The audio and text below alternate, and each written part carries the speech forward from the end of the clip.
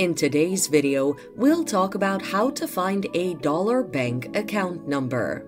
This video will take you through the 3 easy ways of finding a dollar bank account number. Number 1. From a check. If your account is a checking account, the account number is displayed at the center bottom of each check leaf. It is the second set of 12-digit numbers that appear at the bottom of the check. Number 2. Online. You can also find a dollar bank account number online through 2 ways.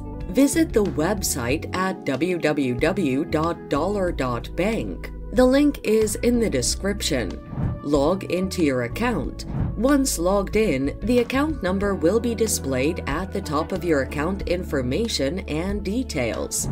Download the Dollar Bank mobile app, which is available on Google Play Store and the Apple Store. Once you've downloaded the app, log in using your registered username and password, and the account number will be displayed at the top after your name.